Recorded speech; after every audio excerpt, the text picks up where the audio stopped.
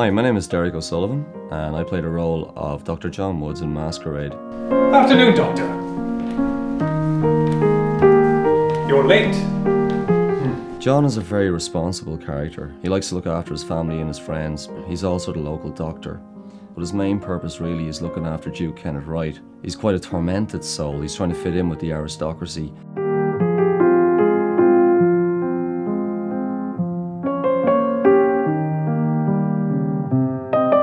So at the moment they're only able to treat non-serious illnesses because the only facilities that they have is a small garden where they grow their own medicines.